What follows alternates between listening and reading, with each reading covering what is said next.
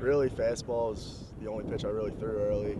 Everything worked. Only fastball. Was the only pitch I only threw. I threw one curveball the whole game, and I was rest with fastball, so I feel fastball was working for me.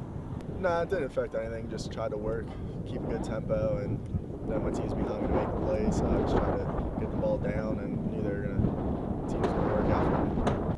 Well, all our catchers are great. Connor I always work with, and he's a really good guy, and I always feel Connor's always pulling for me, and I always talk to Connor, so I felt like it was a good chance to throw with Connor today.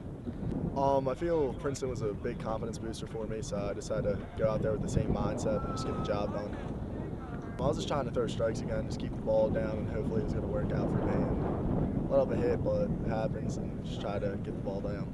Yeah, I didn't think anyone really talked to me after I think it was like the fourth inning. I wasn't really talking to anyone. I was just staying in the dugout and just thinking about the game, watching the game, enjoying it.